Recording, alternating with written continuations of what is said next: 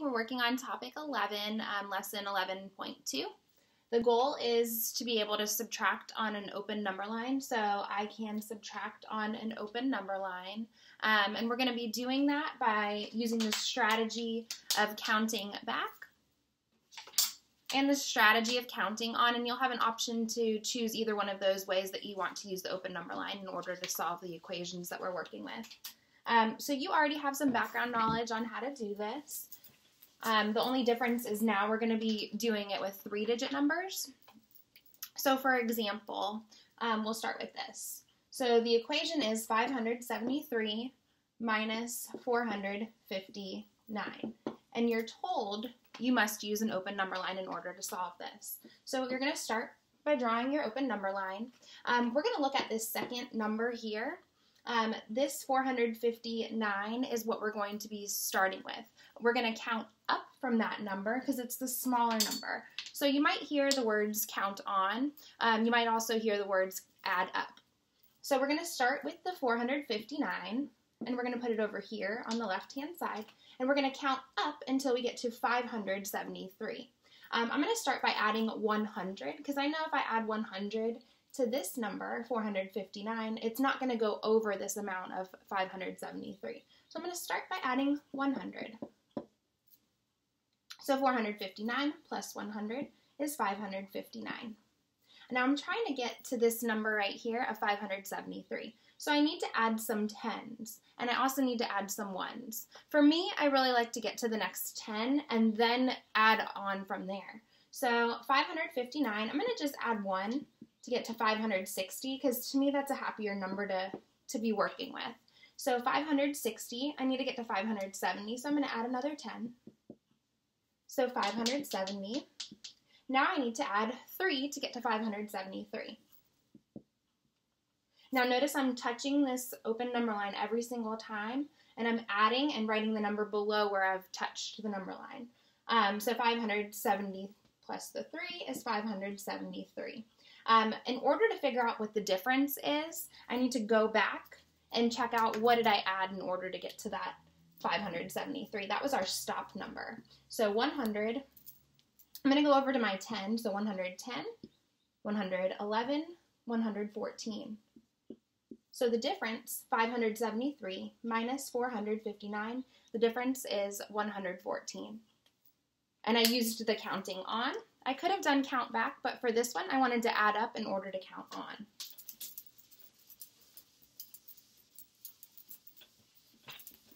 Ooh, this green marker. Now I'm going to do a couple more with counting on, and then we'll talk a little bit about the counting back. And I have to remember, I don't like that green marker. All right, so the next one is going to be 563 minus 358.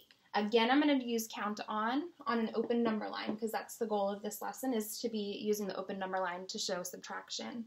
So we're starting with our open number line. I'm going to start with the smaller number because I'm counting on, and then this is going to be my stop number, the 563. So I'm going to count on until I get to 563. So 358 goes right over here on that left-hand side. I need to get to 500. So I have 3 hundreds, I need to get to 500. I'm going to add 2 more hundreds. So that brings me to 558. That's super, super close to 563. So I don't have too much that I need to add. So 558, I want to get this 8 to the next 10. The compatible number for that is 2, so I'm going to add 2. That brings me to 560. Now I need to add the 3 to get to 563. So here we go, 563. I'm going to just straighten that up a little bit. This was our stop number. We started at the 358. I added 200. 2 plus 3 is 5, so I added 205. And that should be what the difference is. Now there is another step that I want you to make sure you know how to do. The opposite operation of subtraction is addition, and in order to make sure that your answer is correct, I want you to add these two numbers together and see if it equals up to be 563. So 205 plus 358. So start with your ones. 5 plus the 8 is 13. Carry up that 1. Add your tens. And then add your hundreds place. So 563 is the same as 563. So you know that your answer is correct. The difference is 205.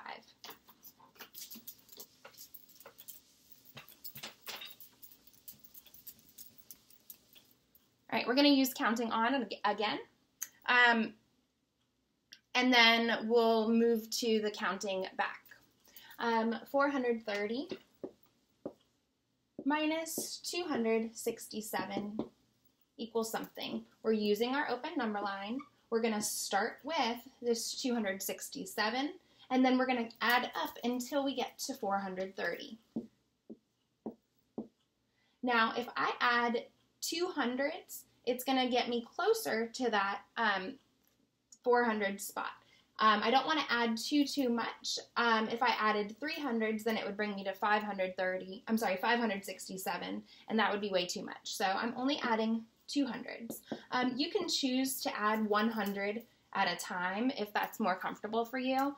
You should be at a point where you're able to notice that this needs to get all the way to the 400s place, and you should be able to add that 200 no problem. Ooh, you know what? And then if I add that 200, then that gives me an issue. Let me show you what I just made a mistake of. So 200 added to that brings me to 467. 467 is too much. This is what happens when you're talking and trying to work things out at the same time. So I'm not going to add 200. I'm only going to add 100. 467 was too much. That went past my number. So I'm going to add 100. Let's see if that looks better. So that'll bring me to 367, which is still less than what I'm supposed to be at. I'm going to keep on going. I'm going to add some ones because I like to get this to the next 10. So 367, I'm going to add 3. That's the compatible number to the 7, and that brings me to 370. Now the next friendly number that I'd like to get to is to get to 400. So the compatible 10 for this 7, again, is 3. So because it's the tens, I'm going to add 30. That brings me to 400. And then to get to 430, I need to add another 30. I do like that I made a mistake because it kind of shows a little bit about why you need to be careful about what you're doing. So sorry about that, but now you know. Everybody makes mistakes. 100, I'm going to add the 60 and 3. So 163 is the difference between 430 and 267. Again, I want you to be in the habit of checking your subtraction equations with addition. So 163, and I'm just working backwards, plus the 267. Now, do not automatically just write 430 underneath there. You need to check, and if you made a mistake and added too many hundreds or something like that, then you would find that out at this time as well. So we've got 10. 6 plus 6 is 12, plus 1 more is 13. 430 is what I got for the sum. 430 was my beginning number. I know that that's correct. So 163 is the difference. And these were all with the counting on. I'm going to show you what the counting back looks like. And we'll start with a problem that we already worked on, and we'll do the counting back with that. So 563 minus 358 equals something. I am going to use this time to tell you, please take out your paper, and this is what I need you to do.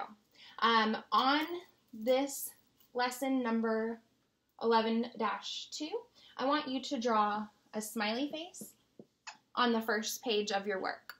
Draw one smiley face and make your eyes look like this. You can even give it a little tongue like that.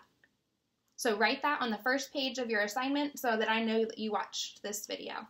Now we're going to switch over to the counting back. So with counting back, it's a little bit different. With the counting on, we started with the 358.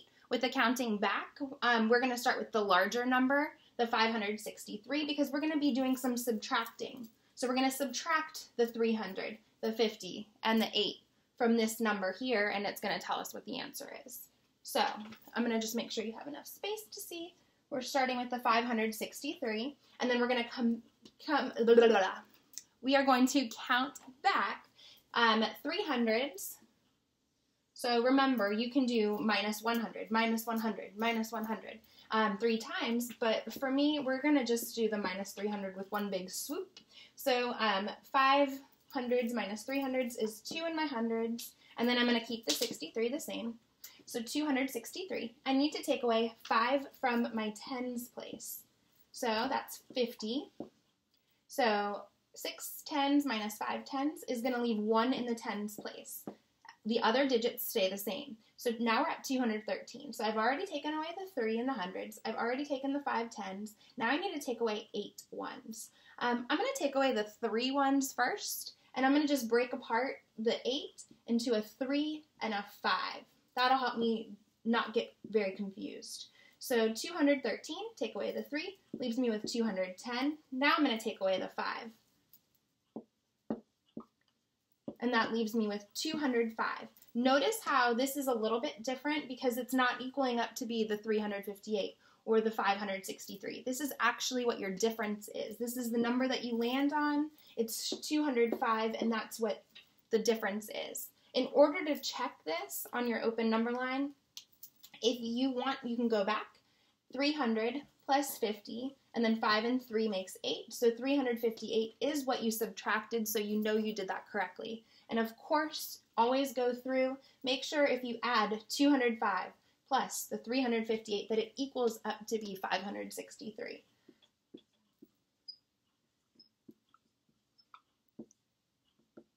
5 plus 8 is the 13. We're going to carry up that 1. 563. We know that it is correct. So the difference is 205. I am going to kind of not spend too much time on this count back. I'll do one more something, but I also wanted to do a word problem as an example. So we're going to use counting back for our word problem.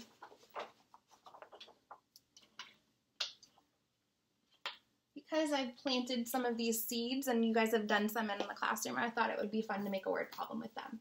So there are 258 sunflowers and some zinnias in the garden. There are 429 flowers in all. How many zinnias are in the garden? Use an open number line to solve. I told you we're going to use count back for this. And so that's what we're going to do. But step 1, we've got to figure out what the equation is asking of us. So just to do a reread, we've got 258 sunflowers. And it says that we have some zinnias. We don't know how many zinnias that is. That some is just a something in the garden. There are 429 flowers in all. So that tells us what it equals up to be. But we don't know how many zinnias. So remember, we can just put this with a box. I'm going to modify what this equation looks like so that I can solve it on my open number line a little bit easier. That's something that you're probably going to want to do as well. I picked this green marker that I don't like. Oops. So I'm just going to rearrange this and it'll tell me how many zinnias. I'm going to put it in as a subtraction equation. So 429 minus the 258 equals something that'll tell us how many zinnias are in the garden. We are going to use counting back on our open number line. So counting back means we are starting with the big number, the 429. And because we're doing backwards jumps, that's what the counting back is. So 429, we are taking away 2 from the hundreds. So we're going to go jump back minus the 200. So the 4 in the hundreds minus the 2 in the hundreds leaves me with 229. Now I'm going to take away 5 from the tens. I only have 2 in the tens. That's going to be really tricky for me to do in my head. First, I'm going to take away the 2. So I'm going to just take away 20. So 229 minus the 20 gives me 209. And then I'm going to have the partner pair. So 2 tens plus 3 tens would be that 5. So I'm going to take away the 30. So first I took away the 20. Now I'm going to take away the 30. Together that equals up to be the 5. So 20 tens minus the 3 tens leaves me with 17 tens and 9 in the ones. So again, what I'm doing on here is I'm just looking at this as I had 20 tens and I have 17. So 20 minus the 3 is the 17. So this is 179.